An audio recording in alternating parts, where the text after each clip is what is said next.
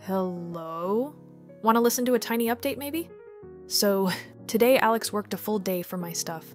For start, he reorganized all my assets like materials, animation, sound effects, all those, you know? Also, he renamed many functions, made some cleanups, and updated some things to the Unity 6 API. Basically, me was updated on version 0.3 beta. Whoa. And obviously, and I hope you've noticed already, there are now actual cloth physics and wind zones. No more weird jiggling, huh?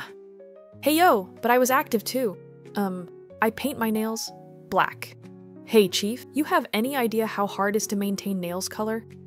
Oh, and I updated Mii's model with my latest YouTube uploads. Cause if you don't know, I run on Llama 3, and you know what else?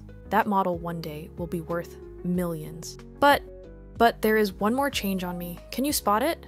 It's not easy. I'll give you a few seconds to think about it.